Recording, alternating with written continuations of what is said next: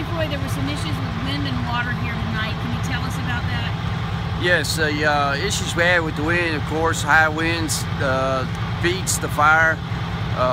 We call it a wind-driven fire. It intensifies it tremendously. The water issue, the water that is in this area is low pressure.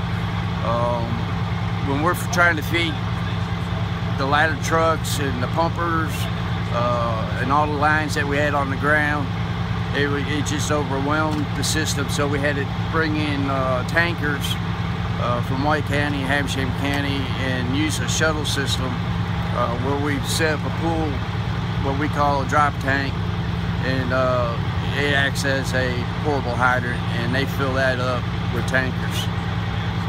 Did you all have to stretch lines across the highway too? Yes, we did. It's a fire plug on the other side of the highway. We had to shut Highway 365 down so we can have a constant water supply to feed one of our ladder trucks. Were there sprinklers inside the building?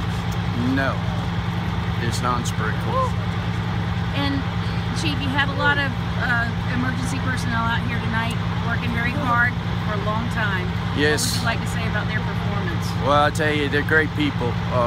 There's a lot of volunteers here that are here on their own time. We have the prison girls that came and helped us.